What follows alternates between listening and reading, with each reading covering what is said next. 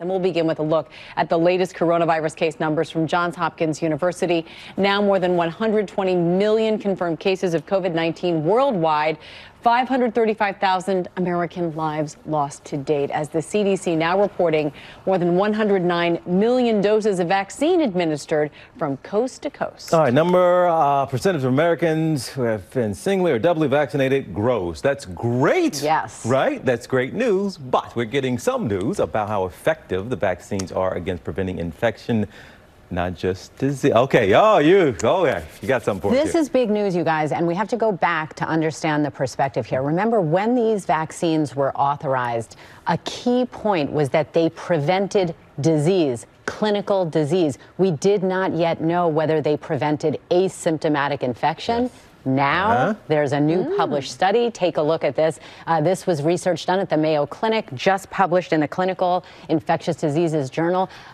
Remember here, these mRNA technology vaccines, we really didn't know whether they were effective at preventing infection, just that they worked in preventing manifesting disease. Now the Mayo study looked at just under 40,000 people. They looked back, you guys. These were people who were vaccinated and then screened before, let's say, a medical procedure, and they found that 10 days after the second dose, they had overall 80% efficacy of lowering the risk of asymptomatic infection. This is such good news, you guys. Yeah, that's great news. But a lot of people are focused on the numbers. So give us like 80% versus 95%. That's what right. It all mean? I'm so glad you asked that, Amy, because here's the bottom line. Remember, back a year ago, I had asked Dr. Anthony Fauci, among others, what is the minimum efficacy that you are looking for to authorize or approve a vaccine so it can slow this pandemic? They said the basement was set at 50%, 50.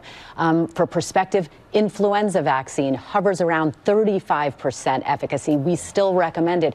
It does not need to be 94, 95, 96% to save lives and slow this pandemic. So these vaccines, the efficacy is all looking good. And when you get to the 80, 85, 90, 95, you're at the top of the curve. It's all good.